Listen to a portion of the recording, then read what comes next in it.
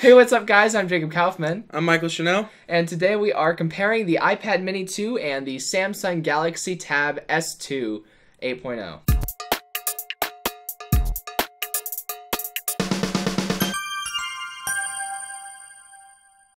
So Michael recently got an iPad Mini 2, and I recently got this Samsung Galaxy Tab S2 8.0, like I said. And this is basically the Android flagship competitor with the iPad Mini. Samsung changed the new Galaxy Tabs to have the 4:3 screen aspect ratio that the iPads have. We thought it would be interesting just to take a look at these two devices and see how they match up. So how have your experience has been with the iPad Mini 2 so far? Well, first off, I just want to say you almost bought this tablet, didn't you? I almost bought an iPad Mini. Yeah. I think I would have gone with the 3, because this was back when the 3 was the newest one. Yeah. Just because I like to have fancy things. Well, I didn't. But it was a birthday present for me, so I really didn't have much choice in understandable, that. yeah. I mean, I'll take it. I had actually forgotten. I thought you had the 3, so we can't compare the fingerprint readers, but that's all right. No. But yeah, how's that been? It's been great. So you use iOS for your phone? Yeah, and I have. So you're used to that. I have a iPhone 5S. So I'm very used to iOS. I have never owned a single Android device. Yeah, and I've gotten a few Android phones. So that's my second Android I've had tablet. no problems with this. I did get Likewise, it. Yeah. No problems with this so far. They did just push out iOS 9 recently, so... Have you gotten that on... Yeah, I have that on both of all of my Awesome. Apple devices that'll support it. I've got some old ones that won't, but... I've heard a lot of people having problems with iOS 9. I have not, so... Yeah, this got an update to Android 5.0 Lollipop. I think it came with 5.0 Lollipop, actually. I'm not sure. I think it got an update to 5.1 as soon as 5.1 came out. But yeah, we'll just take a look at the hardware first. So obviously the iPad Mini is a bit rounded on the edges. And let's compare on the back. We can see the front. The screens are, like I said, the same aspect ratio. This is an 8-inch screen. That's an 8-inch screen, right? I think they're exactly the same size screen. Do you know the resolution of that? I do not. This is a 1440p screen. Yours is a Retina screen. I think that mine might have a slightly higher DPI than yours, but since they're both Retina, the DPI doesn't really matter because you can't tell. So Michael's looking through that. If we look at the front of the devices, both of them have home buttons on the bottom and cameras on the top. The camera on mine is a little off-centered because it also has the Samsung logo on the top, and Michael's just has the camera in the middle. And then mine also has the Android multitasking and back buttons on the bottom, whereas Michael's just has the one home button. So yeah, I want to see how heavy these are compared to each other. Okay, do the new iPad Minis get lighter or heavier than these? That's the newest. That's the newest iPad Mini that I've even looked at. All right. My brother has the original Mini. Yeah. And I believe that one is a little bit lighter. Yeah, we both have the black versions of these devices. Obviously, Apple sells these space gray things, not exactly completely black anymore, but you can take a look at both of them. Because I remember, that is much lighter than this one for sure. And even though when I was just holding that, I didn't think it was much lighter, but when you're holding these for long periods of time, it really does make a difference.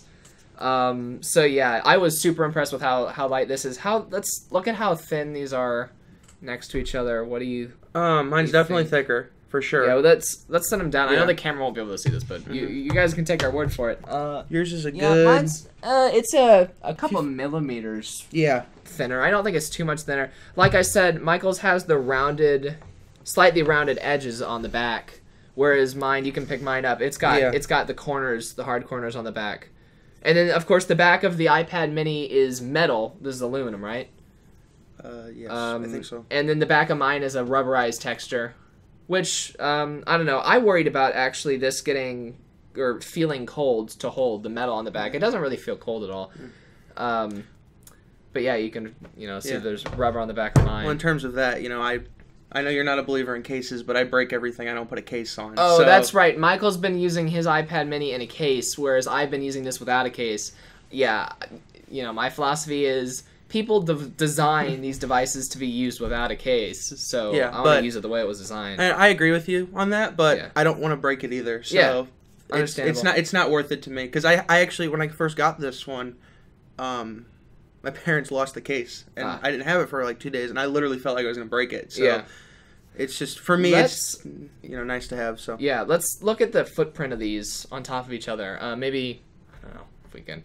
Like I said, camera's not going to get too great of a shot of this, but it's about the same. Look at the footprint. Yeah, the footprint's about the same. Not really any different. One thing that I don't like about this as much as I liked about the Nexus 7 was this is an extremely small bezel on each side of the screen, and I can see it's the same small bezel on each side of the iPad. When you've been holding the iPad, sometimes when I hold this like this, my thumb can't be here because it's on the screen and it messes with it. Have you run into that problem? Well, again, because I have it in a case, it's a little different. But that would definitely be a problem, I would say. I find myself, like, I used to always read in portrait mode, and you can palm these tablets. These tablets are small enough to hold in one hand, but for long periods of time, you like to grip them by the bezel, or I do. Yeah. And so I used to always read in portrait mode. I found myself reading in landscape mode just because it's easier to hold the tablet like this because the bezel's on bigger on the top and bottom. But yeah, the bezel size and the screen size are actually surprisingly similar. Yeah. Which makes sense because, like I said, Samsung modeled this device off of the iPad mini.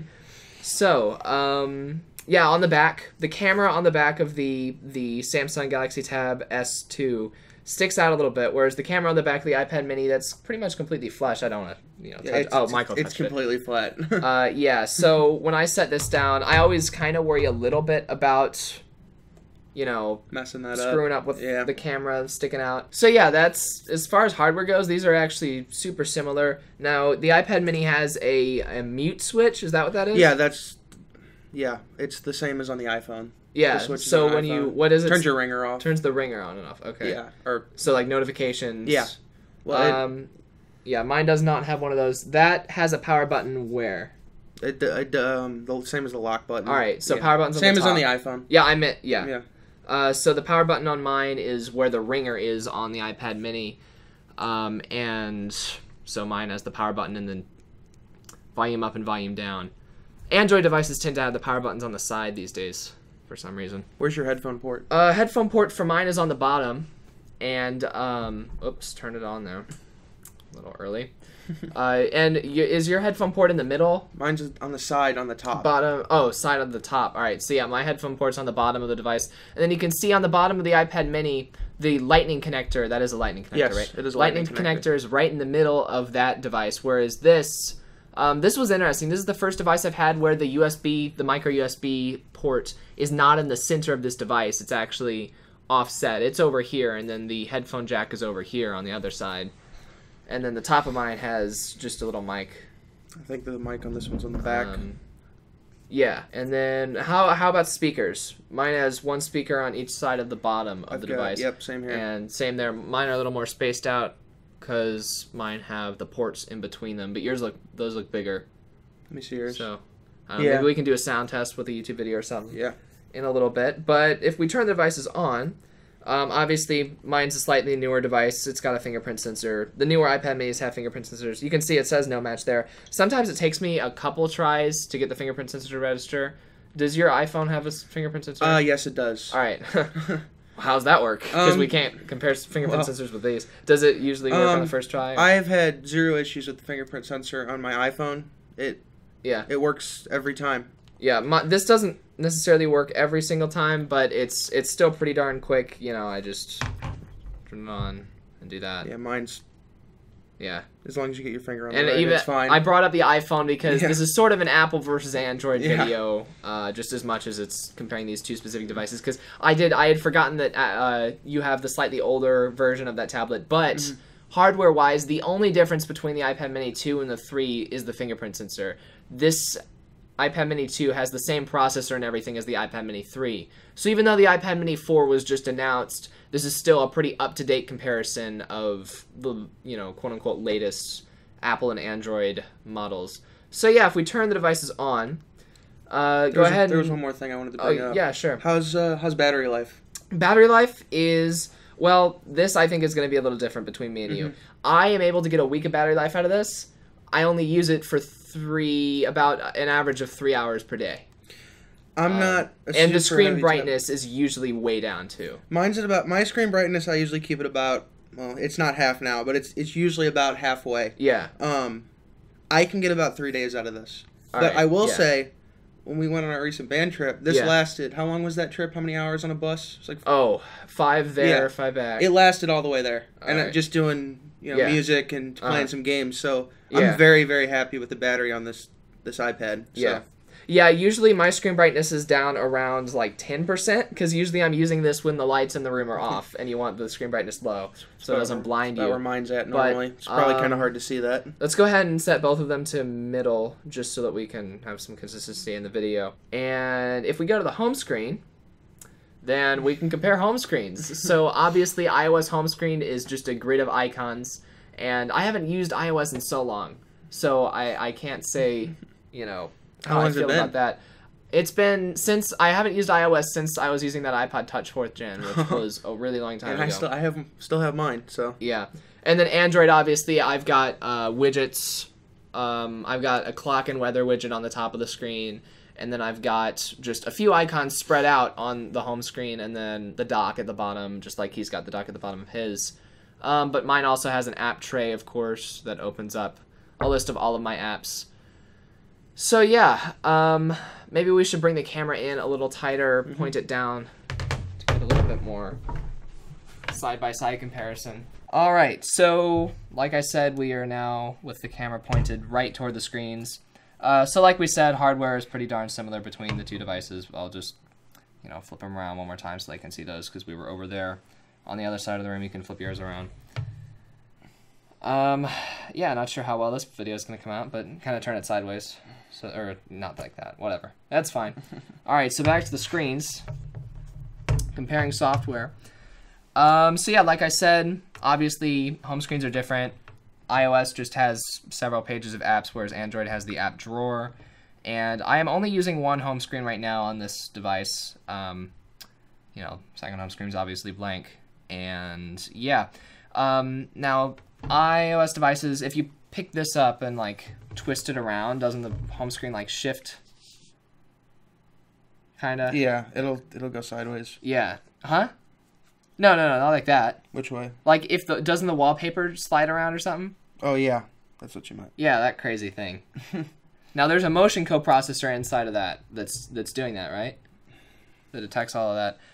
Android devices usually, none of them have that. Usually an Android device, when you swipe different home screens, then the home screen actually like moves a little bit, to the left and to the right. It's called, I don't know what it's called. But you know what I mean, where the wallpaper would actually shift when you swipe between screens. This is using TouchWiz, Samsung's version of Android, so it's not doing that, You can see the wallpaper staying exactly in the same spot. So that's just a Samsung thing that they decided that's better, apparently. The notification areas in both of these devices. Now, you've got a notification bar on the top, or a notification center on the top. And this is one thing I'm not quite sure how I like the way that iOS does it, is one of the things that keeps me on Android, is that iOS, you've got notifications at the top, and then you have a quick settings thing if you pull up from the bottom of the screen, right? Whereas Android, you've got notifications would be here, and then quick settings all in the same area.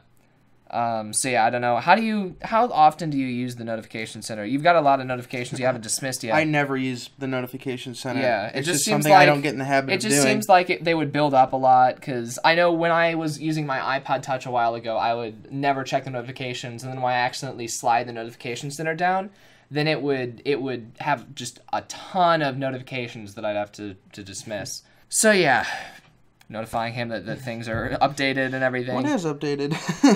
Apple Store was updated. Banking, Planning Center, and ProPresenter remote. And yeah, I use the notification center on my Android devices. For better or for worse, I always check the notifications. And yeah. They did bring this back in iOS 9. There is a feature of this tablet, and it is called Briefing. And we can actually go here if we check that. Go back home. Now there's a little thing.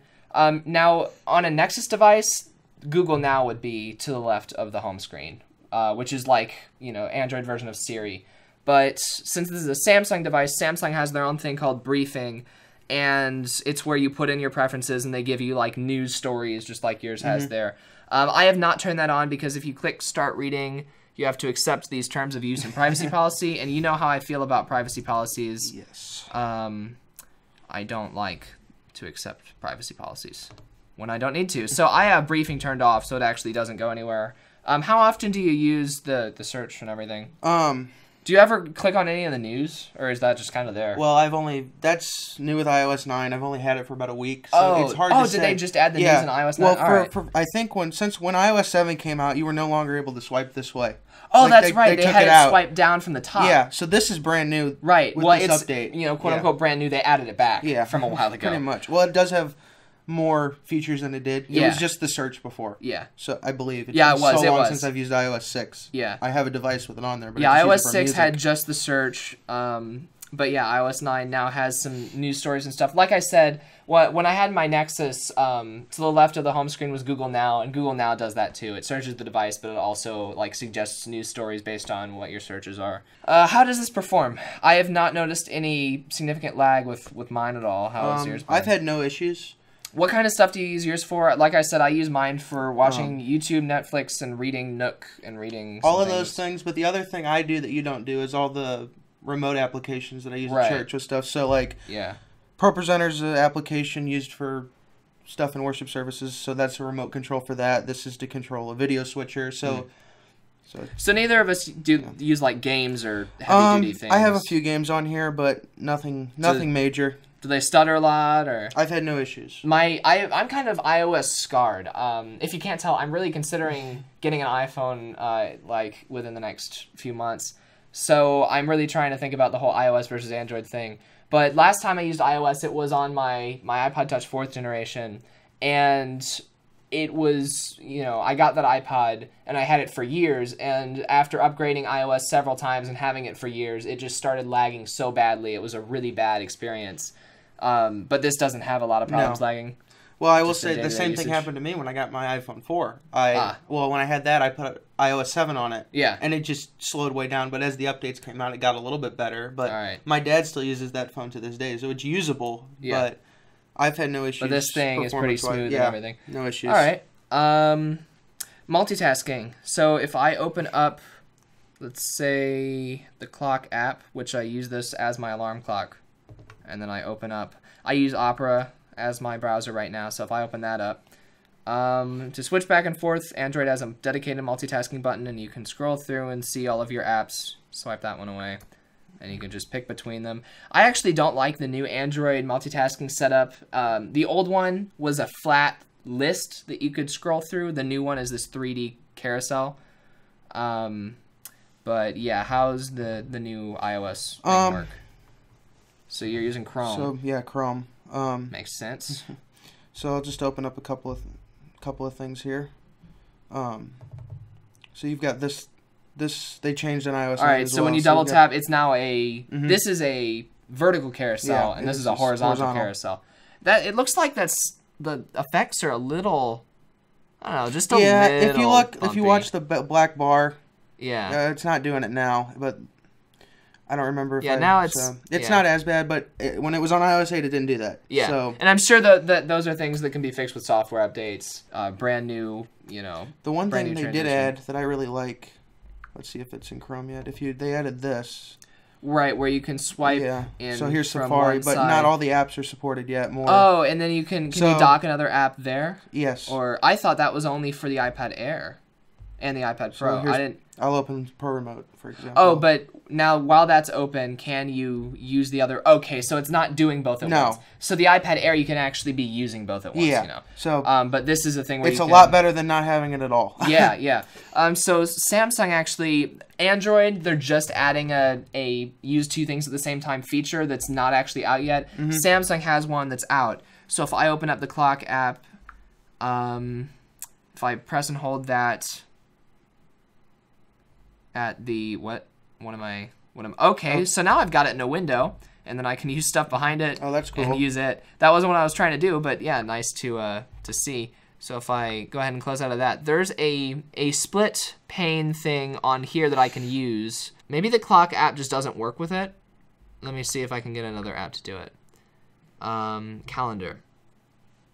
So Yeah, here we go. So, see, the calendar app has this little icon there, and if I tap that, then the calendar app goes to the top, and then it gives me recently used apps on the bottom screen, but none of my recently used apps support this. So not all apps support the split view, but I can put like, I can put YouTube on the bottom. So now I can see the calendar and YouTube at the same time. That would be more useful for if I was, I guess I can change how much of the screen is taken up by either app. This would be more useful if I was watching a YouTube video and taking notes on it. I know that's something that I've wanted to do in the past before I had this tablet.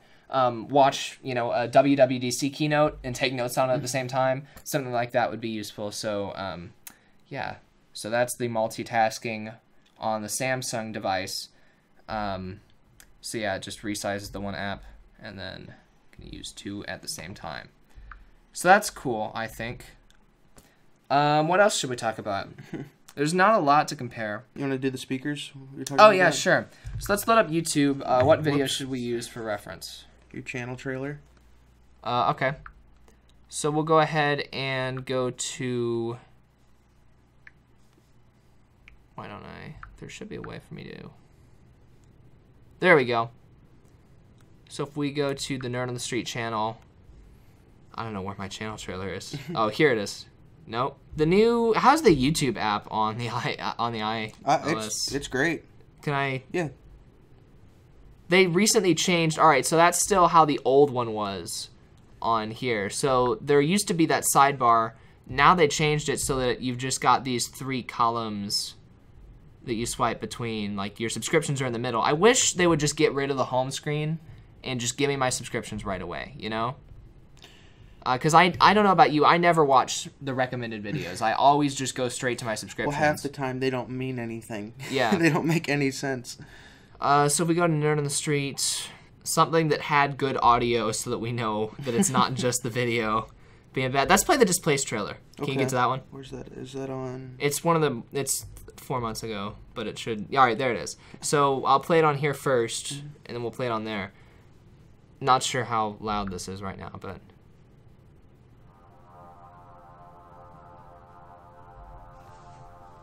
So, alright, so this is with the volume all the way up. It's a portal. Isn't that a portal? I guess there's a lot of bass in this video, so... But you can hear the dialogue and everything. Yeah, maybe not the best choice, but the music will start in a minute. Where do we go, genius? To the gate. What? Are you crazy? It's the only way out of here. Explosions. So we don't know who built this place. Alright, so I'll pause it about 30 seconds in, and you can go ahead and play the first 30 seconds.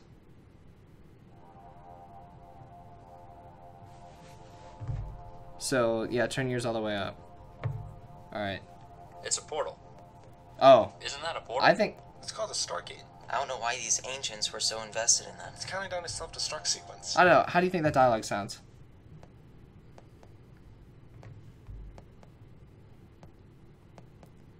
Where do we go, genius? To the gate. I think it sounds a little more tinny, but I think it also sounds more clear. Yeah. I can tell what they're saying easier, even though it doesn't sound quite as So we don't full. know who built this Here, play yours again. place, or why the computers don't trust us. Yeah, I think mine has more Warning, bass. self-destruct Yeah, for sequence sure. failure. A remote missile has been dispatched. You are But that charged. doesn't necessarily mean it's easier to hear. No. Advanced technology that can help us progress. I'm going to go ahead and... Here, let's pause it right here. You cut yours up. Place, where it is, or why the computers don't trust us.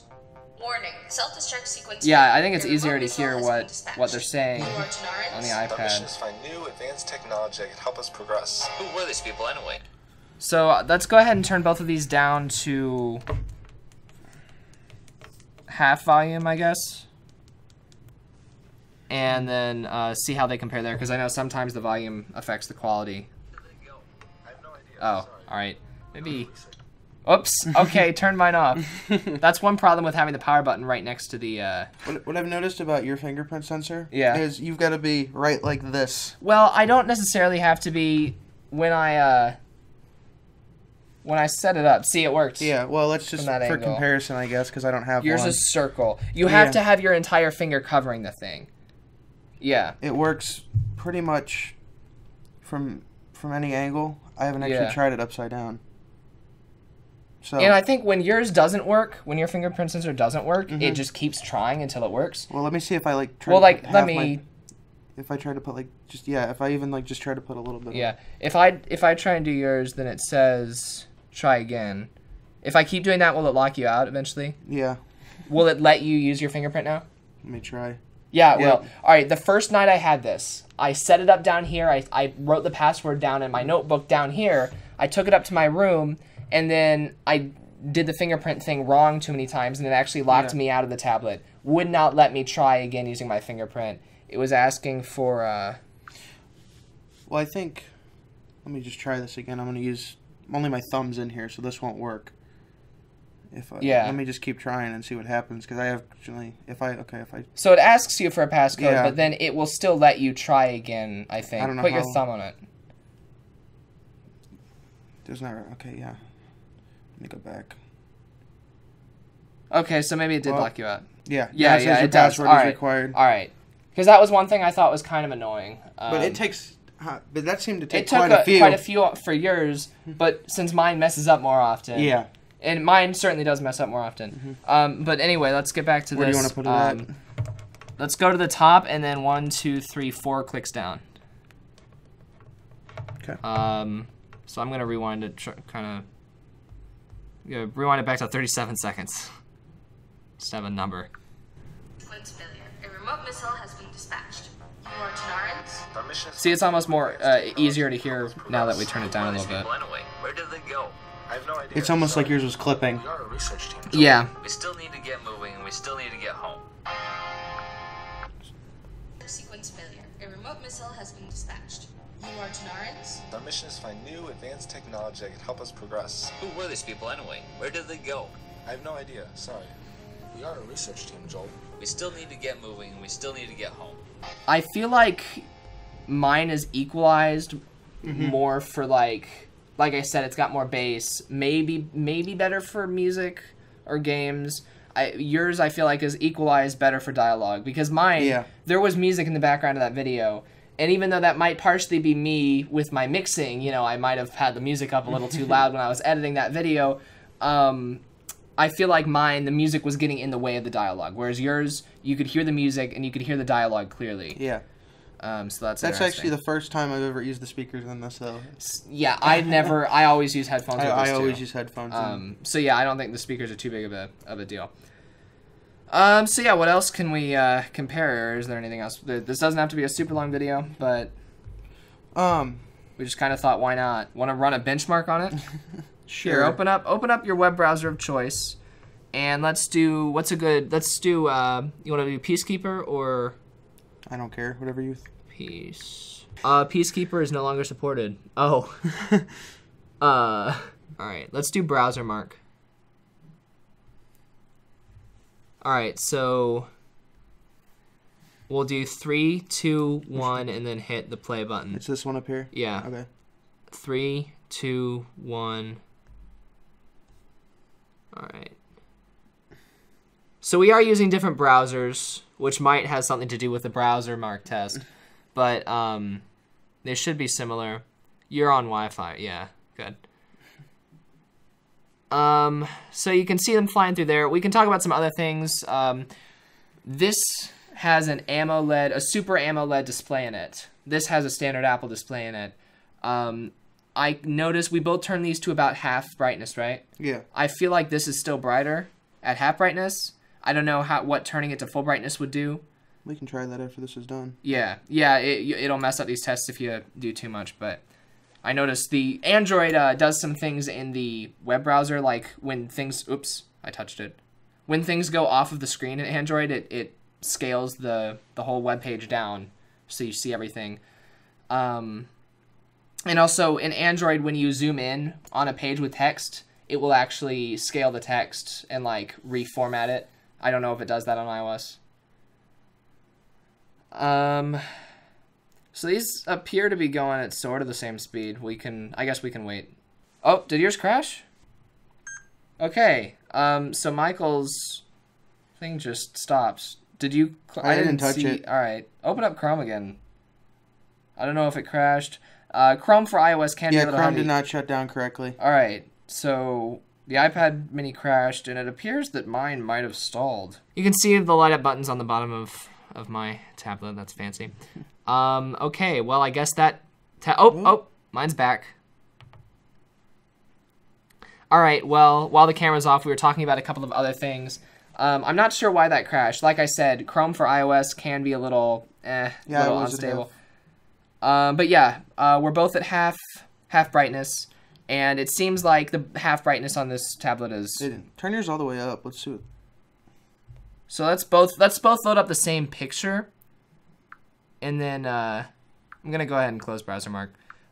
Let's load up maybe oakvillerobotics.com, because that's got pictures on it. Robotics, unless you've got a more colorful thing that we can go to. But this was just, I know there's pictures on this. Scroll down and click on, like... Which one are we? oakvillerobotics.com is literally the domain. Okay. There's no spaces in domains. I know, it didn't have it. So I'm going to load up the first picture here. And this picture was taken with the Panasonic Lumix FZ1000, which is what we are recording this video with. Now, one thing with turning the screen brightnesses all the way up is you guys probably are not going to see the actual representation of the screens. Usually when I'm recording videos with screens in them, the screens look best on camera if they're about halfway up. So Michael finally got that typed in. And go ahead and find the first picture there. And if we load that up, then we can compare. Okay. Won't even let you zoom out. All right, well, let me go ahead and zoom in then. And I think, like, you can see the yellow on his shirt is more vibrant. This red looks about the same. Yours I think is a little the red brighter. Is a little brighter. I think the whites might be. Go to the cabinets. That'll be a good one. Yeah.